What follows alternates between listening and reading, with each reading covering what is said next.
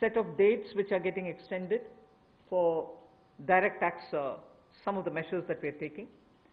All pending refunds to charitable trusts and non-corporate businesses and professions, including that of proprietorship, partnership, LLP and cooperatives, shall be issued immediately. I did mention at the beginning that we have already refunded quite a lot of refunds which were either 5 lakhs or lesser to individuals who waited for their refund for a long time, and through that nearly 14 lakh people had benefited. Now we are saying that the pending refunds of all charitable trusts, non-corporate businesses, professions, proprietorships, partnerships, LLPs and cooperatives, many of whom can be very small.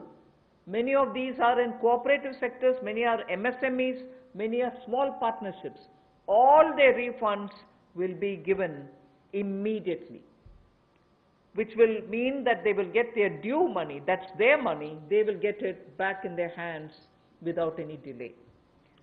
Then the due date of all income tax returns for the year 2019-2020 are now being extended from 31st July 2020 and 31st October 2020 to 30th November 2020, and tax audits from 30 September 2020 is being changed to 31st October 2020.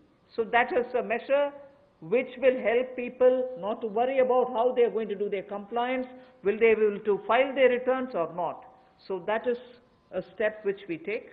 And the last one, which also is a taxation related measure, is the date of assessments getting barred, because assessment time gets barred with a certain date.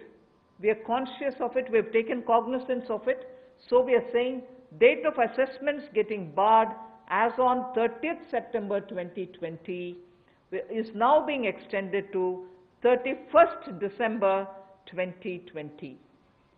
So 3 months extension is being given so that date of assessment doesn't get barred as of September 2020, it can wait till December 2020. And also, those getting barred on 31st March 2021, we are saying this in advance, those getting barred as of 31st March 2021 are being extended to 30th September 2021. There are clear now, again 6 months extension for those March. We are telling that in advance.